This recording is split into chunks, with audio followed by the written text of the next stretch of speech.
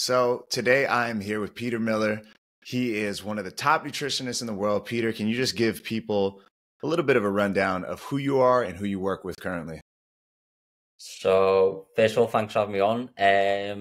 So I'm the owner of a company called Condition Nutrition. So I work predominantly with fighters, um, MMA, kickboxers, Muay Thai. Majority of my work is with Muay Thai and one championship. So I've got the likes of Jonathan Haggerty, Superlek, Nico Carrillo, Liam Harrison, Smilla Sundell, Pechida. Um, there's probably people that I'm completely forgetting, but so I've got about probably about 25, 30 people in one championship. And yeah, my job in a nutshell is to get them on weight, feeling good. Hopefully they perform good. And yeah, been doing this for about 2.5 years now. So yeah, Wow. it's been pretty busy in the past, especially the past year. It's gone crazy in terms of like the clients that I've got and the fights that I've been to. So it's a cool job. Yeah. So what was your initial, I guess, introduction to the sport? I'd always been kind of around the sport, like my friends. One of my friends was in the UFC. I had a friend who was a boxer, so I was always kind of around that space. As a kid, did a little bit of Thai boxing, a little bit of jiu-jitsu, just a general interest in sport. And then I finished my degree. I wanted to work with athletes. It wasn't necessarily fighters. Mm. And I kind of fell into just working with fighters. One fighter started reaching out to me, and then it went from that recommendation, and then just continually niched it down, and now it's predominantly fighters I work with now, and it's gone from like a passion to like on a scale of like it's just exploded in terms of my passion for this, and I feel like I've got the best job in the world that I can travel, watch people get punched in the face, get them on weight, and yeah, it's pretty cool. Yeah. So, I mean, obviously you've had some major wins. Haggerty knocking out Nong O was absolutely insane and he looked great. And that's kind of Yeah, one of the things I wanted to start talking about, is, his decision to move up in a weight class. Because a lot of people were, doubtful that he would be yeah, able to not only get the job done, but to get it done in the fashion that he did, to carry so much power up in the weight class, and we saw what he had some legendary fights with Rodtang, but wasn't able to actually get the job done as far as like, especially finishing him, and then yeah, to what a lot of people would perceive as a tougher opponent and a stronger, bigger opponent, yeah, in Nong definitely. O, to see him absolutely crush him is insane. Can you talk a little bit about that? Yeah, so I actually first started work with John when it was his decision to move up in weight. He'd had a couple of issues in the past with making weight and hydration. Him and Christian reached out to me. He had the first fight at bantamweight set. And yeah, it was quite an easy transition for him really because making flyweight, he was from what he was telling me, it was a bit of a struggle for him. Um, and I think the first fight at bantamweight was he probably looked, I wouldn't say small for the weight, but he probably didn't look like a bantamweight at first, and then he naturally adjusted that when it was the Nongo fight. He focused on his S&C, built a little bit more muscle, and then when it came to the Nongo fight, he looked like a bantamweight. He actually looked, I remember the commentary from Mitch saying he looks massive in there, and there's a complete comparison to the last time. And now he's like, he doesn't cut a lot of weight. He makes it easy.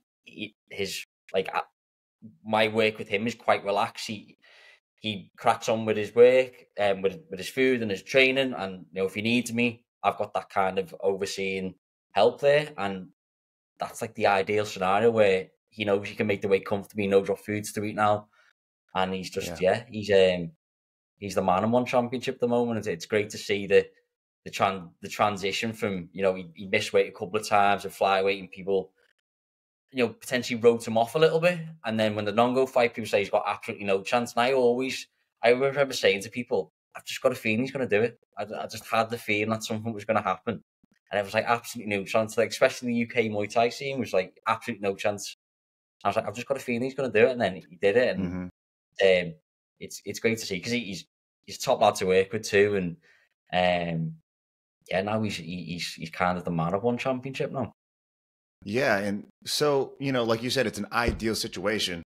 When teams bring you in, obviously there's probably a different dynamic that happens depending on who you're working with. Yeah. What's it like with, I guess, Haggerty, his team, when they call you in, what's like your role, and is there like a general position, like the general who commands all these things, and you just Yeah. find where you fit in the best, and like at what capacity do you work with him? And, like you said, he calls you when he needs you. Yeah. I think, yeah, it's different for a lot of people. Some people require a bit more of a hands-on approach where they need like a set meal plan and they like to follow something set in stone and they follow it to a T. And then some people like, well, I just want that guidance there, a little bit of advice a couple of times a week. It all really depends on the individual. I look at it as, a lot of fighters that I work with, I don't completely overhaul the diet. When they come to me, I try and look at it and go, right, you could be getting 90 things out of 100, right? And could just be a little tweaks here and there that we can do. Some people might be on the lower end of the scale where they're not getting a lot right, and I have to do a bit more of an intervention. But it tends to be at the higher level that they're getting the majority of things right. It's just them little tweaks here and there, and in that kind of like top level, it is the 1 to 10%, which could be the difference between winning and losing. Yeah. What kind of I guess dieting plan is he on, during his training camp? Like what's he eating? How much is he eating? How often does he train? So when he's in Samui, he usually does 2 sessions a day, one in the morning, one in the evening. John doesn't like to really train on a full stomach, so he typically trains in the morning, maybe something light or something like a sports drink or a coffee. And then he likes to eat post training. There's a cafe across the road where he's training, like a healthy cafe. So it's ideal for him out there, where they do like healthy, burrito bowls, like smoothie bowls. So as long as he's hitting the fundamental, he's getting his carbs for recovery, the protein's high. He's having protein shakes throughout the day, and to hit them protein targets, he's getting his like lean meat, he's getting his red meat in. So we typically have like 2-3 meals a day, and in terms of like the calorie intake, it varies, but it's sometimes been like the 2,500 calorie mark.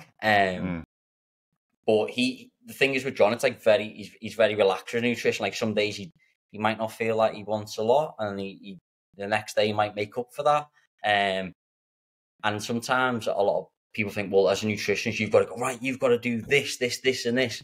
And sometimes if that works for him, and he's happy and the weight's good, then that's all good for me. And I think what I learned from when I first start off is that you're coming in with the notepad and pen. You're the nutritionist. You've got to hit the 50 grams of carbs post training. You've got to have the 20 grams of protein. And in the real life scenario, you work with human beings, not robots. And some people don't want to eat before training. Some people don't want to, and are particularly hungry after training. And you've got to kind of go, okay, well, if it works for you, then and we're hitting them targets, then that's all good. Yeah, it's like, that's a true tailored way to handle and approach the game, like you're talking about, each athlete is a completely different person. They have a different fighting style. They have a different mindset. They have a different focus, in the ring. And so outside of the ring, a lot of their personality.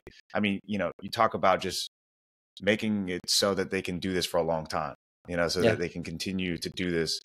A lot of fighters, if they are so strict and regimented, and you see it especially around times when they have big fights, as soon as they get off those big fights, they balloon up, and then it immediately becomes like a process where I think you had put it in that term, fat camp.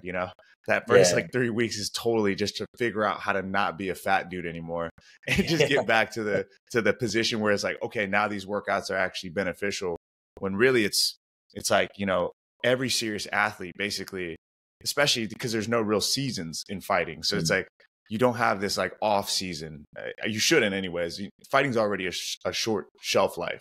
So to make that even shorter by having to take a longer time in between because of all this stuff is, insane. What's his walk around weight usually? He's usually like mid to low 70s. So he walks around at like a pretty comfortable weight. In terms of water cut, he doesn't do much of a water cut. It's all pretty, yeah. It's kind of the dream scenario for a nutritionist, where it's just everything's there's no Now let's worries. talk about, obviously you don't have to say the names. Now let's talk about the opposite scenario. So it's like, these people who are the most challenging, and you come across them multiple times. Obviously it's tough to work with these people, but you have to make it work at times. And also I'm sure you enjoy a challenge. So it's like, what are some of the common things that you see as far as the people who are harder to work with? I think what you mentioned about they finished the fight, and it's, we finished the fight, won or lost, and let's go on a big holiday and balloon up, and then they start the fight that a kilo heavier than the previous camp, and it's trying to have that conversation with them and saying, look, we can't you can do this for a couple of camps, but doing it like continuously, it's just going to get harder and harder. And I've been in scenarios where, first couple of times you can get away with it, and then that last time, it's just that little bit more difficult. We're cutting that little bit more water, and the body's just that little bit more resistant. And you can dial in all the numbers and say, I'm predicting he's gonna be this way, and then when it comes to the fight week, I've been in scenarios where the weight just hasn't shifted. A lot to come off, and it's just that continuous fight. Like they're doing this like 3-4 times a year. The body has that kind of, I don't like to say like a survival mechanism, but if you're constantly losing large amounts of weight, the body's like, fuck this, we need to hold on to it, so it's just more resistant. And it's having that conversation, either you do this continuously or you move up weight class. Like, you can't keep doing this. And like, luckily with the fighters that I've worked with, a lot of fighters have done multiple camps with, and I can have that conversation with. Sometimes people that it's the first time, it's a harder conversation to have, because they've got their coach in their ear, go, well, don't listen to this. We can get down to that weight. But when you've got that relationship with them, and they know, you feel like you got a bit more pull, and you say, look, mate, like, this is getting a bit out of hand now. But it's all kind of having that trust with the coach, and the good relationship with the coach and the fighter. Because I always remember when I first started off, I remember telling someone, I don't think he should compete this weight class. And basically his coach told me to take off. He just said, like, he's fighting that weight. Like, a lot of times people make weight. A lot of times people will make that weight that they, just because they can make that weight, they're like, this is the weight class for me. So when you talk about choosing the appropriate weight class for you, what are some like indications or warning signs that you should probably move up? I think firstly, like, your body composition out of camp, and you're like you're very lean. So you fight. I always give someone, you're fighting at 70 kilos and you walk around at 84 to 85, and you've hardly got any fat on you. And then there's a person B who's the same weight, he's got a little bit of body fat, so they've got actually weight to lose. The person who's lean as, they're not. Where are you getting that weight from? It's not, you're gonna have to tap into your muscle, lose a bit of muscle mass, which obviously affects, strength parameters in camp, and then you'd end up doing a big water cut. So that's like one of the scenarios. Two is your previous fight camp experiences. Are you cutting, more than 5-6% of your body weight in the water cut in the final 24 hours? Are the calories that you're on throughout your fight camp pretty low? Like, how you feeling psychologically? Like, I think a big thing as well is, you can make that weight, but what are you like for 8 to 10 to 12 weeks? Are you an absolutely miserable bastard, hating life, not a good person to be around? And I think just to get to that weight, is it worth it? And I think first I always try and say, if someone comes to me new and they give me the data and say, this is what a fighter will really struggle, I try and get them to get a body composition assessment just to see, where they're at. Because as you said, a lot of times people go, well, I fight at 70. Why? Oh, because your coach just told me to. It's like, that doesn't really give me a lot of information. It's just, can you get to that weight? But should you make that weight? There's the prime example of John. Could John potentially go a little bit lower if he was really restricted with his diet and dieted that much? Potentially, but what's the point? There's no point doing that. To like starving yourself for weeks on end, where you've got that relaxed approach. Yeah. And the whole fight camp, like mentally, your mental health is just so much better. We definitely like body composition, blood work as well, because a lot of fighters have, they don't know about it. They've got like nutritional deficiencies. So I give an example where a fighter came to me. I fight at the same scenario. I fight at this weight class. Why I fight this weight class? So because my coach told me to. Got a body composition assessment. He was stating that throughout his fight camps, he was constantly fatigued. Sleep was terrible. I think, right, get some blood work done. And he was pushing back on us, like, look, get it.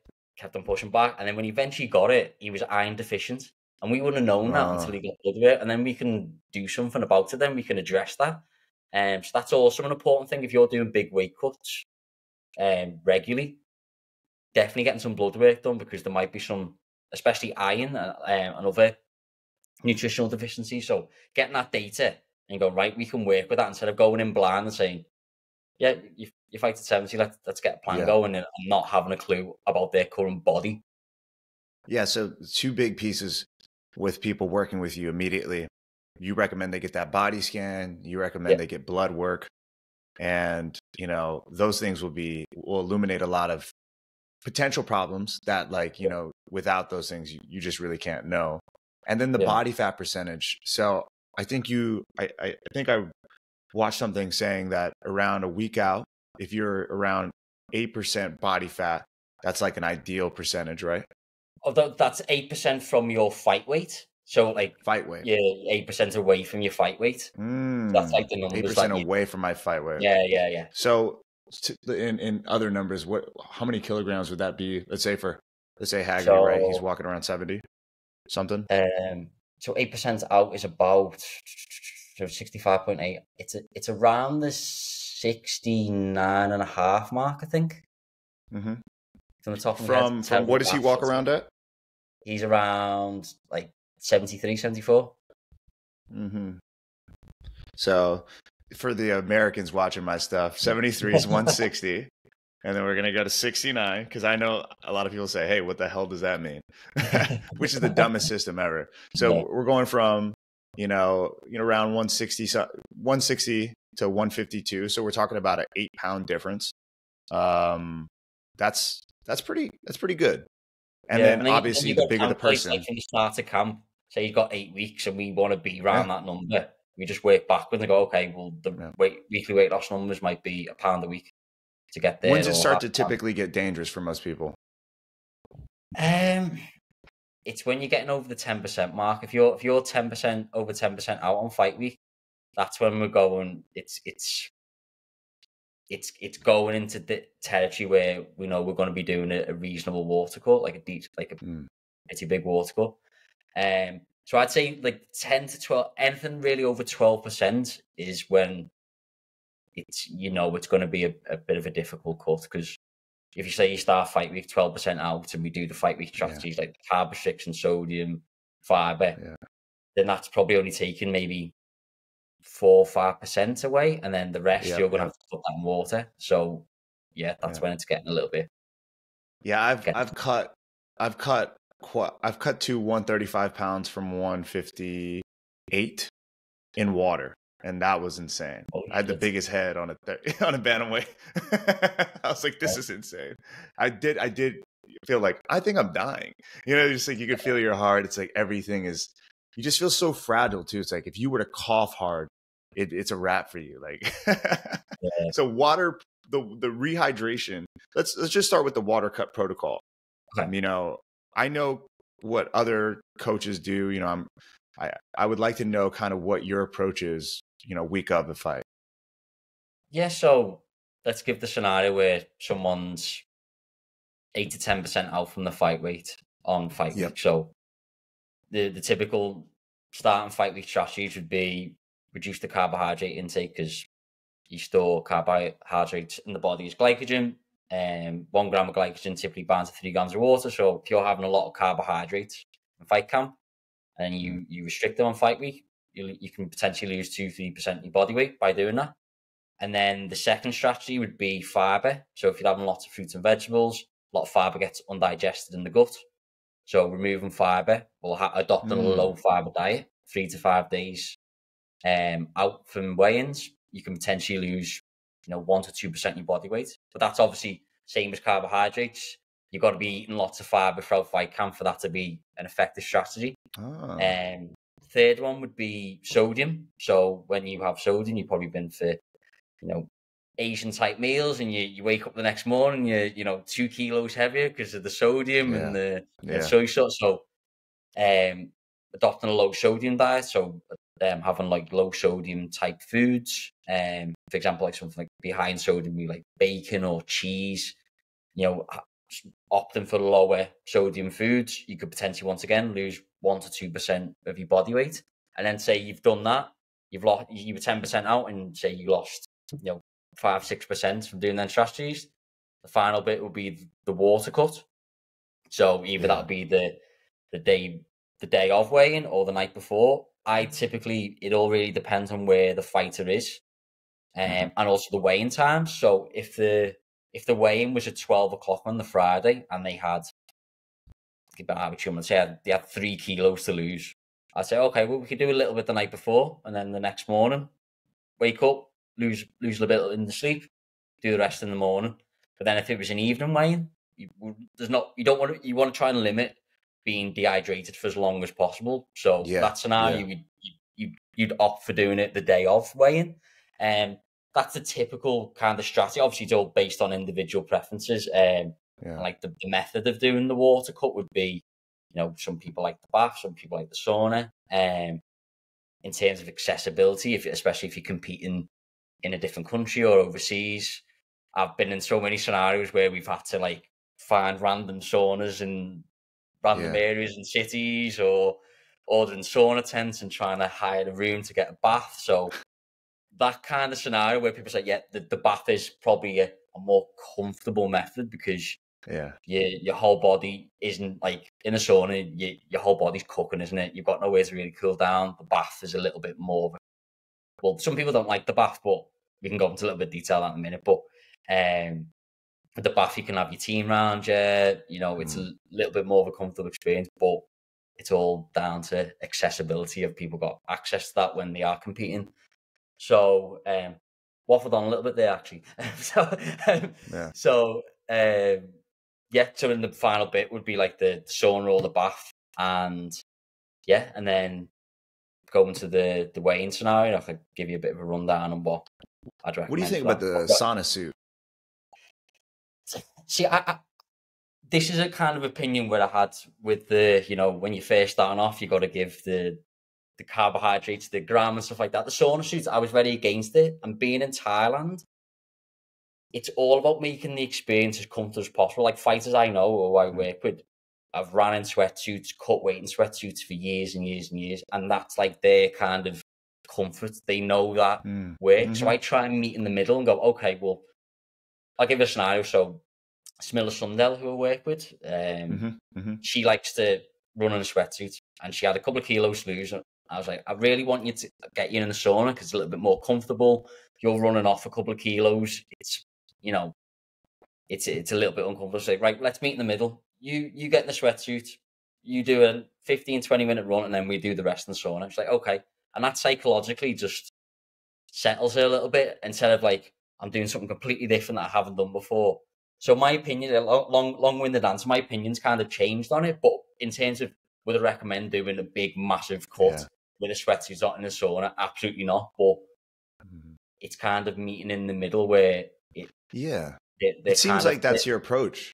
Yeah, your approach is genius, because it's like a lot of people kind of underestimate the mental aspects of this game, and it's like, if you take fighters too much out of their comfort zone, and not even, I would say comfort zone, it is their comfort zone, but if you take them into a place, especially where they feel the most vulnerable, is during the weight cutting process, and then all the energy and tension that fight week brings, and the potential of losing and getting hurt and all these things, and the family, the friends, the pressure, the boyfriend, the girlfriend, all the things they've been going through up until this one point.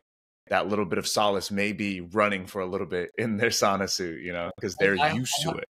Well, I had that with Superlek in Japan, where it was the first time he'd hired a nutritionist, So I've heard from people who were there. He was a little bit nervous about the water court because he was doing something completely different. So I made the call the night before. I was like, right, I was originally going to just get him in the sauna, but then I was like, Yeah. no, we'll get him the same scenario as Miller. We just get him in the sweatsuit, get him running for 15, 20 minutes, a little bit of a warm up, and then we do the sauna. And as you said, it's kind of it's meeting in the middle, and psychologically, they've started off that process, something that they've always done. So it's not going in to a completely new scenario blind and they're a little bit apprehensive. So yeah, that's my kind of approach, because you see, look, this is the big thing about where you see a lot of online nutritionists now, online weight cut nutritionists, and they give all these things out on social media. But when you're there in person, the psychological game plays such a big impact, and you'd only know that from being there. And I would have said the same things a couple of years ago, but traveling for the last 2 years and doing so many weight cuts, the psychological part is just as important. Like the language you use. You know, when I first started off, I've said certain things, and that's completely changed the mood. And now you know the person, you know what to say. You, like, sometimes you don't need to say anything. You need to be assertive at times. You need to be relaxed. You just don't get that from a degree. You like learning about this stuff. 100%. You need to be there in the trenches and know and knowing that the psychological game, I said, it's massive. Yeah, if all you have as far as your toolkit is a hammer, you're going to see every problem as a nail. And then you're going to try to force these things to be that way. And, you know, like you said, you show up, you gotta do this amount of grams of carbs immediately after. Your pre-workout meal must be this, and that. It's not realistic. People are not going to do these things, and they may do them for a little while, but you're just trying to figure out how to fit within their system and optimize what they're already working with. And, you know, it's amazing what you're doing. And I would like to speak or talk a little bit about the traveling aspect, you know, because the cuisine changes, the access to certain foods change. How do you go about managing? Like, you land in Japan or you land, you know, in Thailand, anywhere, it's going to be changing constantly. So what's your approach to like finding the right food for these people? Well, I'll give you a couple of, I'll give you the Thailand scenario and I'll give you the Japan. So when I came to Thailand, it was only the first time I'd been to Thailand, I think it was last year. And started getting more fighters fighting at one championship. Ended up being end of last year, was I had to fight every week, fighting at one championship. So like, I need to do a bit of research and what can we do to make the weight cut scenario as easy as possible. So reached out to a local meal prep company based in Bangkok. It's like, right, I'm going to have fighters every week. Can we do some kind of deal and like a plan around them? So they were more than happy to do that. So when a fighter gets to Bangkok now, even me not being there, I do the order for the meal pack company. They deliver it to the hotel, all tailored to them, all the kind of fight week foods that we need. In terms of the weight cut, I know a company now that delivers the sauna tents, because a lot of the one championship hotels don't have baths. So it's getting that connection where we can get a sauna tent delivered so they can cut weight in the room with the teammates around. It's just kind of doing that little bit of research and making them connections with people. So now I don't necessarily have to be. I've got 5 people fighting on the prime card next weekend, but I know I've got everything prepared because I've done it multiple times now, and they've got all the foods coming to their hotel. They don't have to stress about it, and they don't have to go out the way, and they don't have to look for, you know, when you go to Thailand, you think you're picking something, you know, low carb and healthy, but might be absolutely full of sodium. So it's kind of making their life as easy as possible. And that just comes through research and repetition. With Japan, and that preparation. Preparation just and planning, you know. And even when we talk about, I guess, because sometimes, you know, I do want to pull information out of you about the highest level athletes, but also it's like what the common hobbyist who trains, like how it also applies to these people. And what you said that can apply in the same way, you know, is the preparation process, correct? It's like, okay, not just like, okay, I need to buy some food, so I'm just going to buy food now, especially for people who are on that budget, who are trying to save a little bit more money and eat, you know, healthy. They can't just like constantly just go to the store, go to your local Whole Foods in America. It's like now Yeah. you're spending a lot more money if you were just reactive as far as Yeah. the way that you choose to eat, as opposed to proactive. What you said there was Yeah. just like meticulous planning. So like when you talk about sending the meal plans over to these companies, obviously you make the request, don't put a ton of sodium, or Yeah. do you say no salt, or what are they It's eating? just they've got luckily the one in Bangkok has got an option where you build your own box, so you can select your proteins, your fats, Yeah. your vegetables. So it's all like you can pick and mix. So it's actually really handy to use. It's been definitely a lifesaver in terms of the one championship stuff. With Japan too, Japan's probably a little bit more. What would be the word to explain? I thought it'd be a little bit more difficult to get to plan the food, but reached out to a meal prep company. Luckily, the person who owned the meal prep company was Australian. He jumped on a call with me straight away. Organised the meals. They cooked. I told him I just basically had my fight week meals. I sent them over to him and said, "Can you cook that?" Like, not a problem. Cooked it. Came to the hotel, vacuum packed, all sorted for Superlek on fight week. It was just. What are the meals that you basically request and have them eat? So typical things, like a popular one that I have is satay chicken. So having like a low salt peanut butter, like satay chicken thighs, which is like quite a high calorie meal, but it's still adopting them fight week strategies. Big popular one is I have lamb meatballs, like lamb kofta meatballs, which is also because I try and think, right, you can strip things back and be as simple as possible and give them boiled chicken and grilled fish, or you can make things a little bit exciting. And I think comes from I've actually got a chef qualification, so I'm always trying to think of things. What can we do to make that fight week experience just that little bit better?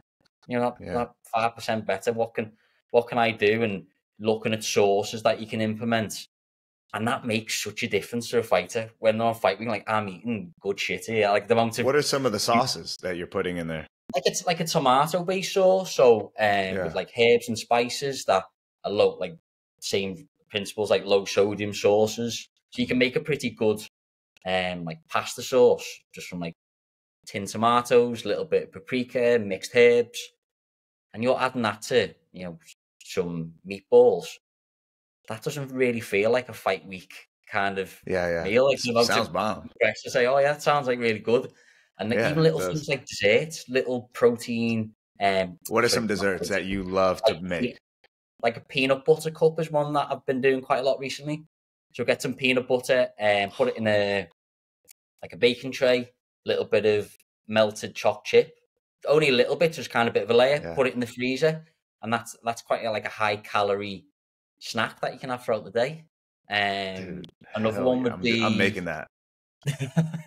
Another one would be like a 0 calorie jelly. Do you like the 0 sugar jellies? Yep. The jelly, like the jelly pots, and like some whipped cream, like something like that. A little bit of and then just like a high calorie snack for them to have. So it's like my thing is always making just that thing a little bit better for them. What can we do just to take the stress off and make fight week as enjoyable as possible? So it's constantly in the lab thinking of new things to kind of implement. And then from a year-round perspective, like, when people are just training, I guess you would say it's between training camps, but they're just training and they're staying in shape. What would you recommend to them, to your fighters and athletes to be eating on a year-round basis outside of training camp? I think it's just hitting as long as you're getting the fundamentals right. So you're eating good carbs, you're getting the carbs to fuel you for your training sessions, the carbohydrates for recovery. You're hitting the protein, you're having high protein meals, you're spreading them out evenly throughout the day, you're getting good sleep, your stress management is good. That's like what we spoke about before. The stress management is key. Like, how are you managing your stress? Are you getting at least 7-8 hours of sleep a night? And what do you recommend to people, I guess, with the stress management piece? I think I try and do like a tick list and go, right, well, what's stressful at the moment? And you go, well, what's work like? A scale of 1 to 10? What's training like? Is the family like? What things can you kind of improve? Because stress is a big thing in terms of stress can impact your weight. When people are stressed, that can make you hold on to a little bit of water weight. Stress can also impact in terms of the female. It can have an impact on the female cycle. So the stress management side is definitely important, especially in fight camp, because it's such a you go from out of camp to fight camp, the whole kind of intensity goes up then. But in terms of out of camp, I think if you just you hydrate, you're keeping hydrated, you're hitting your carbohydrate recommendation, making sure you fuel for training sessions, not necessarily hitting specific numbers as you spoke about. The protein intake's high. You're opting for good sources of protein, lean meats, dairy, eggs, or if you're vegan, you're hitting good vegan protein sources. If you can't hit them targets, maybe implement, a protein supplement. You're getting good sleep, your stress management's good. And as long as you're kind of hitting them targets, you're kind of halfway there, and that's when you can maybe go dial down and go, okay, when we need to hit specific targets and carbs and protein, but you need to hit them things first, right, before you kind of go into the nitty gritty things. Yeah, a lot of times I guess people, they kind of avoid even starting because they spend so much time in the planning and the optimization process. And then they're like, that seems so overwhelming, so I'm just going to eat candy all day and drink soda and eat cheeseburgers. Oh, I'm starting camp again. And they go, well, what supplements are going to help me? Well, what you doing? What's your diet like? You need to, the supplements isn't going to just suddenly, you taking creatine's not going to suddenly just turn you into Superman. And you're like, what you're eating, what's your daily diet first? And then we can kind of go into the nitty gritty. It's like the fine details. And it's just hitting them fundamentals. And I always say, I've said like numerous posts, if you're getting the fundamentals right, you're halfway there, and then you can fine tune things a little bit more tailored to yourself. You go, well, you know what? When I'm training in the afternoon on a Tuesday, I usually get really tired after the training or before. Okay, well, I know on a Tuesday, I maybe need to bump my carbs up a little bit more. But then on the Friday, I feel like I've already got one session a day. I feel like I'm eating too much. Okay, well, on the Friday, you don't need to eat as much. Just like little tweaks here and there. And then like the protein amount, I know the gram per pound is kind of what people say, obviously for America, for kilograms, what is it typically? It's 2 grams per kilogram of body mass typically. Makes sense. 2.2. Yeah, so if you're 70 kilos, 140 grams of protein a day, and then just spreading them out. Because a lot of people tend to have the lowest dose of protein for the breakfast, then they have like a reasonable amount of protein for the lunch, and then a lot of people tend to have the highest amount of the daily protein intake in the evening. So spreading them out even throughout the day. So say you need to hit 140 grams, 30 grams in the morning, 30 grams at your lunch, maybe a protein snack in the afternoon, and then a protein based dinner. And then, as I mentioned, if you're struggling to hit them targets, that may be when you need to have the conversation of implementing the protein supplements to hit that. That's a lot of things that when we can talk about supplements, but in terms like supplement, I try and keep it as simple as possible, because the first thing people go for is like, what supplements should I take? Yeah. And the supplements, like you said, creatine, obviously the most researched and, one of the best supplements in the game as far as also the price. You can buy it in bulk and basically have it forever for like $20. It's insane. I think I've had mine for, I think I got it in March and still got some left. Exactly. I've got tons left. It's insane. I have so much. I'm like, oh, this is pretty nice. And then I think you also mentioned beta alanine in a couple of podcasts, which I don't like the itchy feeling, but man, I definitely seen a difference in numbers and just power in general. So the juice is worth the squeeze on that one. I definitely feel that. So, and then what are some of the when I think about like the different dietary approaches, even like fasting, because I've read and researched that some you really can't absorb, like you said, let's say you're 70 kilos, right? can't absorb 140 grams of protein, in one meal. So it's like some of these people are eating maybe once or twice a day. Are you able to fast like that often, or do you recommend that, people doing this sport eat more than a few times a day, obviously?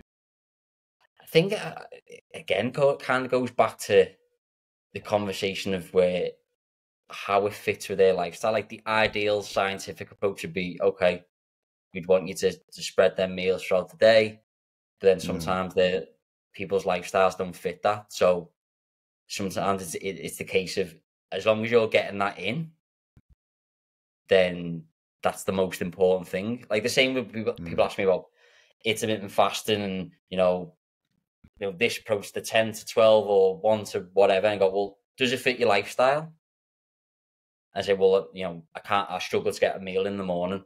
Just you doing that, do you feel tired during training or feel okay? It's like having that tick list and going, if it fits with you, then we can potentially look into that. But then if the people are just doing it for some kind of weight loss, magic supplements kind of formula, I don't typically recommend like the fasting or intermittent fasting kind of approach. And also, new diets that are super popular. People listen to Joe Rogan and they're like, "Oh, dude, I'm just gonna eat ribeyes all day," and it's like, or keto, or whatever it may be. What's your opinions, I guess, on some of these different dieting, protocols and meals? I think for ketogenic diet, for the general person who's just training and wants to lose a little bit of weight, and same thing if it fits the lifestyle and they enjoy that type of food, then great. But for a fighter, it's probably one of the worst diets you can adopt, really, because high intensity exercise, which fighters do, is fueled by carbohydrates. So if you're not getting carbohydrates in your system, I like to give the analogy of putting unleaded petrol or diesel into an F1 or a NASCAR, for example. Like the car's going to go, but it's going to gas out pretty quickly. So that's why I can't, like, my reference to ketogenic diet. Yeah, it'll be good, but what I tend to get from the people who have adopted that diet, it's the same kind of problems. I felt really tired. I was gassing out during training, and it's just like a continuous trend for that. So for the fighter, like, absolutely not. And I've had a lot of debates with people online and go, well, it worked for me. I felt good in me fight. And this is no disrespect for people, but it'd be like John, who's an amateur fighter, who's doing a white collar event. I think, for the top level, there's the diet can be the difference potentially between winning and losing, and that kind of thing. It's I also give the scenario is, if they found out that cornflakes could improve a fighter's performance by 50%, I'd say opt for that. But the research of the ketogenic diet isn't there, so you're always trying to stick to the research, and it's continuously showed the ketogenic diet that it's just not optimal for high intensity, like long duration Jordan stuff. There's a little bit promising research there, but for anything,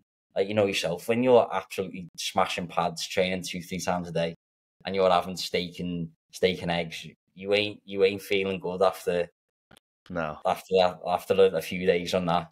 You're gonna start to feel really tired, and people say, "Oh, this keto adapted," and it's bullshit. Yeah, it is bullshit, dude. Honestly, I think I've tried those diets because, man, I love steak, so I'm like, shit.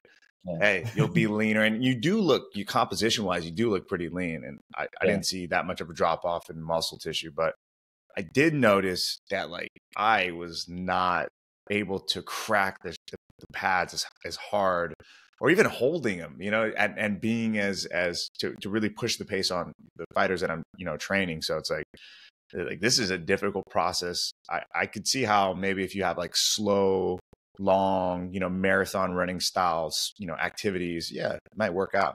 Have you noticed a difference? I know you work with Muay Thai fighters and MMA fighters, and obviously probably in between as well. So have you noticed a difference in the approach at all? Do you know what? There's not that much, like, from my experience now, there's not that much of a kind of difference. in MMA, people tend to cut a little bit more weight, a Yeah. little bit more kind of weight focused, because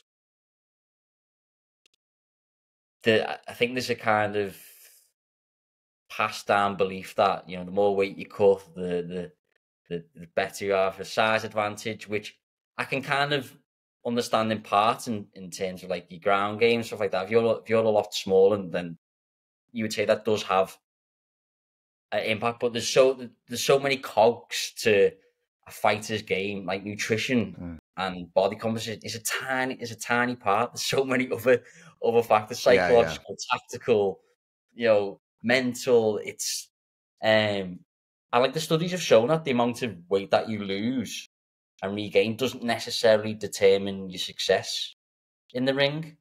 So if you cut a load of weight, it doesn't necessarily mean that. This was in MMA, it doesn't necessarily mean that you're going to be more successful.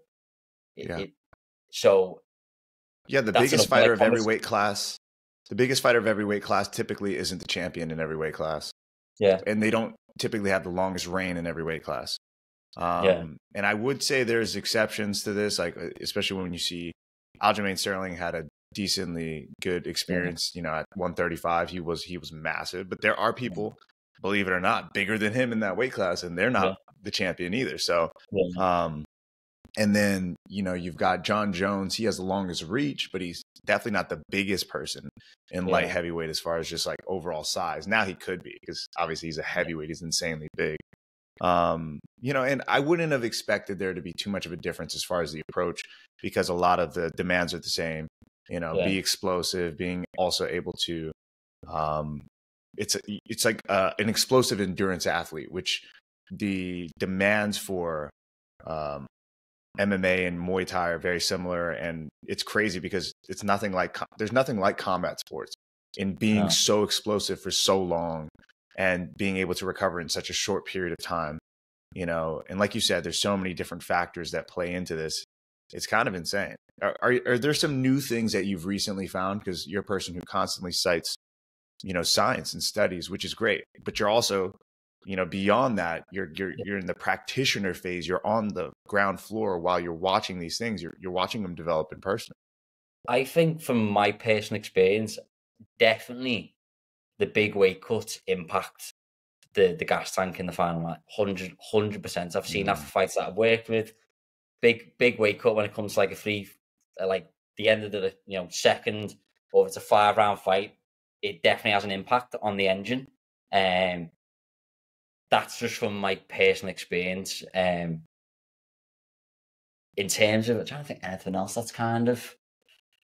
I mean, that's a huge trend. Even if it was just that mentality is also so major in America, because you see it on comments. Go, well, if when I've done posts about things about moving up weight class, why it could be good for your health, your mental health, and you go, well, that means I'm going to be blah blah, and it's so ingrained in people's heads that like they need to cut loads of weight because they're going to be bigger. But what happens when you do a big weight cut? Because a lot of people do these big weight cuts. You don't hire nutritionists. They do it on their own. They don't do the refuel properly because they have no idea. They just drink what they want, eat what they want. So they haven't optimally refueled, rehydrated. They go into the ring, the cage, and then they just gas out. Or another side of things is they get clipped, and because they've done a big weight cut, they haven't rehydrated properly. And you've probably seen it yourself. Someone's been clipped, like, how have they knocked out? Oh yeah. And in MMA, one of the biggest examples that I saw was TJ Dillashaw. When he cut down to fight Henry Cejudo, it was insane. It's like, that guy does not look okay. And it's like he ate one shot and it was done, and it wasn't even like that devastating of a shot. So it just shows like that brain's going to shut off. The fluid that was protecting your brain is, you probably took that away too. So from that rehydration process, I definitely would like you to cover that. Yeah. So typically the fluid recommendations, so this is the crazy thing about combat sports is all the research in terms of carbohydrate recommendations, rehydration is all come from other sports. So it's not been set on, fighters themselves. Come from endurance sports, soccer, mainly a lot of stuff is from endurance sports. And so typically what you'd recommend, you've done a weight cut. When you sweat, you lose water and electrolytes. So main thing is getting a water and electrolyte solution in you post weighing. So sodium's the main electrolyte lost in sweat. So you want a high sodium content of electrolytes in the fluid. So you lose a kilo of fluid, you want to times it by 1.5. So you lose a kilo, you drink 1.5 liters of fluid. So that's like that's a big thing that a lot of fighters don't do, is they don't. You might have seen it yourself where someone weighs in and they just, the amount of times I've seen just plain water being drank at a weigh-in is unbelievable, and they're just sculling big bottle of water. And what ends up happening is they drink it too quick. The fighters end They up go straight to the bathroom. Piss it out. Yeah, like yeah. when you sweat, you lose water and electrolytes. But you lose more water and electrolytes. So then if you say that's water, that's electrolyte, and that goes down. But then if you replace it with just water, you dilute the blood then. So the kidneys go, shit, we need to filter that out a bit, because the body tries to protect itself from fluid overload too. So then the kidneys go, shit, we need to filter this out, and end up pissing a lot of it out. So electrolytes, critically important. All the stuff for, like, you see it now with the Prime energy drinks and the rehydration, they're like absolutely awful. So you need to look for like a good brand. Like sodium content's like the most important. So typically you'd want something around above like 400 milligrams of sodium a serving. Or even using, like, I don't know what's like in the US, is like hydrite, diorite, like the oral rehydration. This stuff like Pedialyte that has tons of sugar in it. So yeah, something like that is quite good to have post weighing. Yeah. Sports would you recommend things that have more sugar in it or no sugar in it? We do have electrolyte. Yeah, so glucose can actually help the transport of fluid from the gut. Okay. So when you help someone, you drink the fluid, goes to the stomach. So glucose can actually help you absorb that fluid from the stomach. So like sports drinks are also good, because it because they've got a carbohydrate content. It can actually, without going too scientific, it can actually delay the absorption of fluid from your stomach. So you get a prolonged release of fluid into your system, whereas comparison where you're just drinking pure water post weighing, that'll just go straight out to the bladder. So I'll give it a scenario. So initially, say you've cut 2-3 kilos, you weigh in, first thing would be water, electrolyte solution, say a litre and a half over the first hour. Then typically after the first hour, I'd introduce maybe a couple of Gatorades, and then stuff like another good one's chocolate milk, because chocolate milk's got a good sodium content, carbohydrate content too. So really kind of like sugary, good electrolyte content for the refuel stuff. Trying to think the rehydration stuff, the carbohydrate recommendations. So typical carbohydrate recommendations 8 to 10 grams per kilogram body mass. So say you fight at 70 kilos, times by 10, 700 grams of carbs, and people think, how the fuck am I going to get 700 grams of carbs in post weighing? But it's all about what carbohydrates you use. So the sports drinks, they're 30-40 grams of carbs a serving. Jellies, you want to be having introduced light carbohydrates. Yeah. What about rice? Yeah, so rice definitely. But what a lot of fighters do, they'll weigh in and they'll have a big meal straight away. Have a big meal, big rice meal, and then they're like, shit, I feel really, really full now. I need to lie down. Yeah. You don't eat for a couple hours because you're too full, so that delays the recovery strategy. So you want to kind of go for a continuum where it's fluid first, and then slowly introduce light snacks, and then go to a more solid meal. So what are a couple of light snacks? So an easy one, maybe like jam or honey on a bit of bread, some jellies, jelly sweets, stuff like cereal's a good one too. So introduce light snacks, and then go Cocoa Pops is always a popular one for the post-weighing snacks. And then say 2 hours later, go for chicken rice type of dish, white rice. You want to be avoiding any kind of fibrous foods, because the same scenario make you feel a little bit full, might cause some GI discomfort. So typical meal would be like white rice, with a lean piece of chicken, maybe a little bit of soy sauce, sweet chili sauce, because it's got the sodium content too to help with the electrolyte replacement. Or a pasta dish is a good one. And then throughout the day, say you're weighing in at 12 o'clock, you have your first big meal at 2 o'clock. Still introducing them light snacks throughout the day, maybe getting 2-3 decent meals in. And also it goes to what we spoke about before, where you can give this structured time by time timeline on the refuel, and then you come to the weigh and they're like, I'm not that hungry, I am hungry. So I kind of give the scenario where get the rehydration stuff in. We want to get you the fluid replaced. And then if it comes to 8, you weigh in at 12, it comes to 8, 9 o'clock at night, and you want an ice cream or you want a chocolate bar, then we've done the majority of the work now, then go and do it. Like I've been with guys where they want to have a bit of cake, and you'd say, what? Yeah. Like, but it's all about the psychological thing as well. They've done a big weight. You want to do that? As long as we know roughly that we've got the fluid in you over that course of the post weighing, and we've had a decent amount of carbs in. Yeah. If you want to have that light, enjoyable snack in the evening time, then so be it.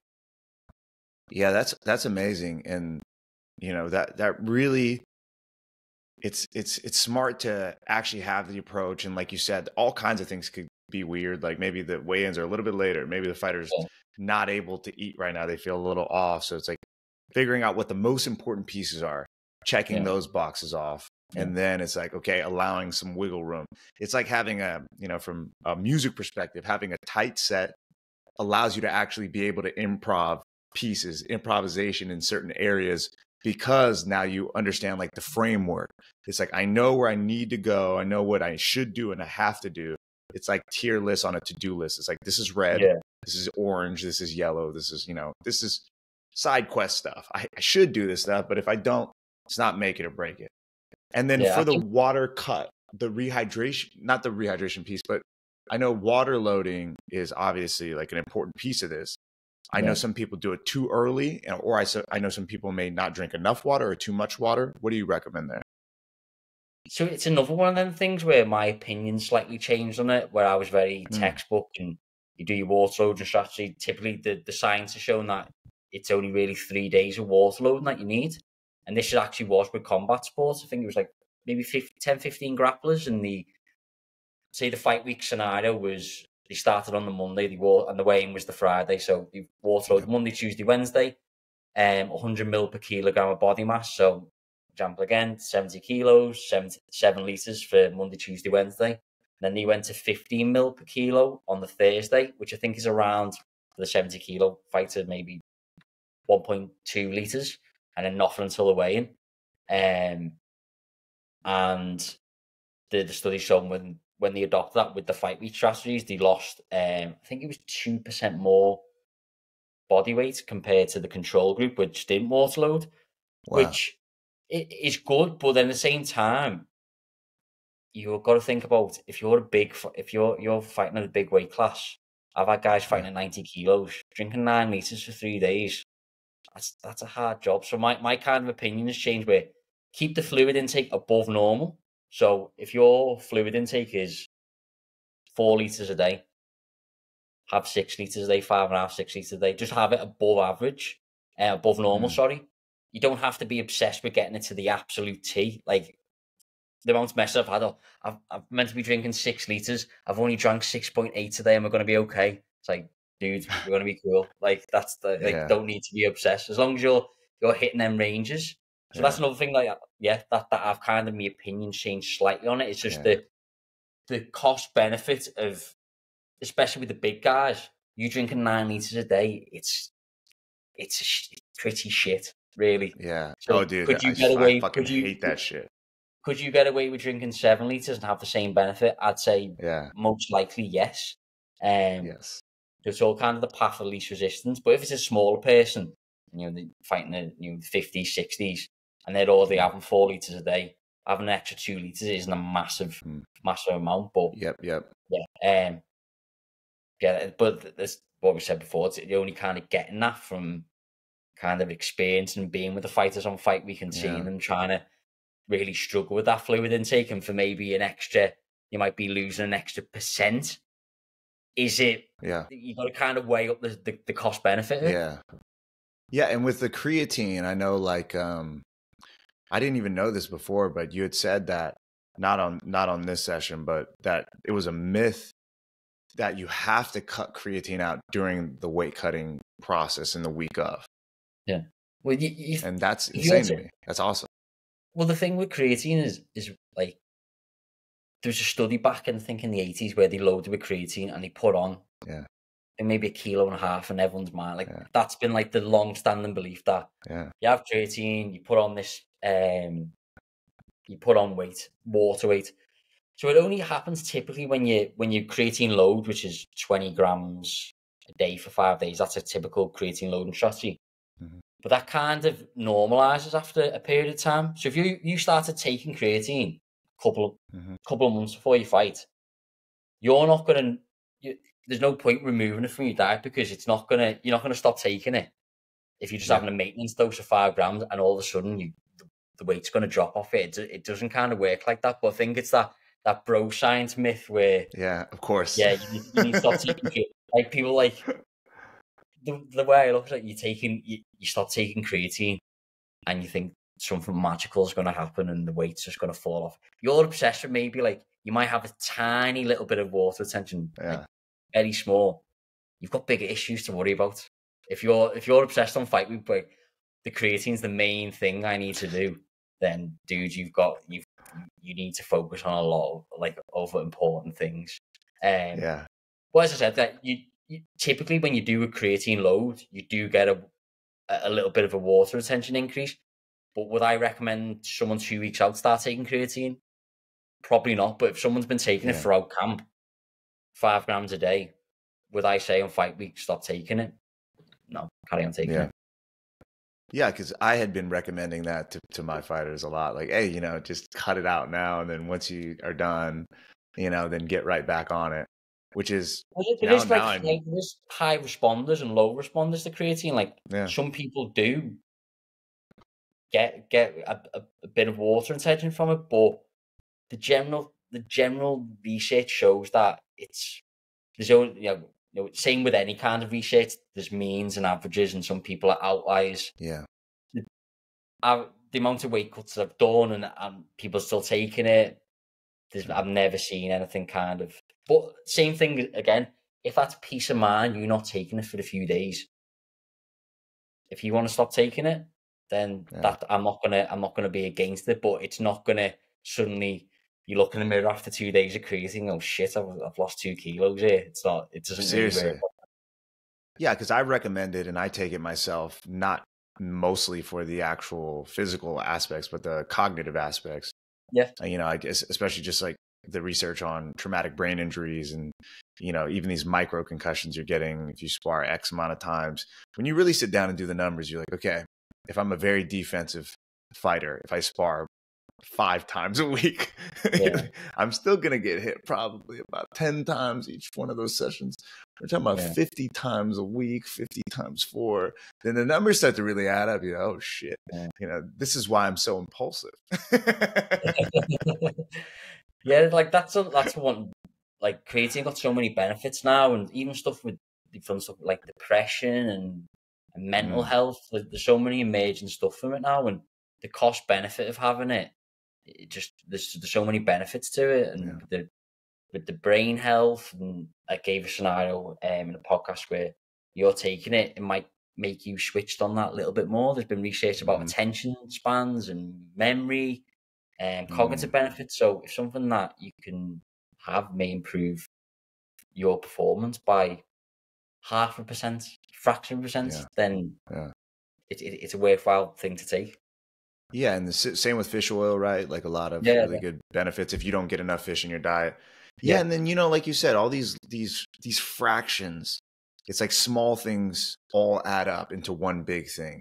Especially if you take that approach and the idea of like just turning that mindset on that like it's not one big thing. It's a cumulative effect that kind of just adds up. It's like, okay, this is this one piece of, instead of, like just keeping my hand limp I strengthen it. Then when I Yeah. catch that jab, it's a little bit stronger.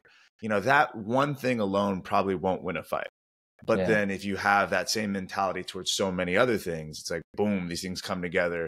And that one piece, or just having the mentality of fixing this one thing and then keep on going through overall consistency, you become something totally unrecognizable. You know, It's like and I do realize sweating the it's small huge. stuff, isn't it? Like sweating the small stuff is like that's like a key thing to do. Just them little Yeah. things and just adding that kind of extra layer on. You might even if you're improving like by 1% a week, you're still moving forward, aren't Yes. you? You're not going And backwards. And like you would wish you could improve by 1% a week. You know, that yeah, fucking that would be insane if you could, but you can't. And sometimes it'll seem like there's a regression, but as long as you keep going, there's yeah. never been a person who just continuously goes and continuously focuses and analyzes and reviews and reflects over 10 years didn't get better at all. Especially if they have Well, some sort of natural talent, right? For the yeah. thing. If you Well, have I zero look at talent, you'll myself. still get better. I look at yourself a business and go, what have I done this week, or what can I add, or even look at Yeah. like the data for like stuff like social media page. Oh, your page has grown by 0.5% a week. Well, you're moving in the right direction, aren't you? Or you're getting that many more people contacting you. You're always Yeah. moving forward, even if it's by a small percentage. So that's Mm-hmm. a kind of my outlook on just general life as well. As long as you're doing something, you're heading in the right Yeah. direction. And then with the fighters too, they're 100%. doing 100%. things that are just adding the tools to the toolbox. Yes. Yeah, it definitely.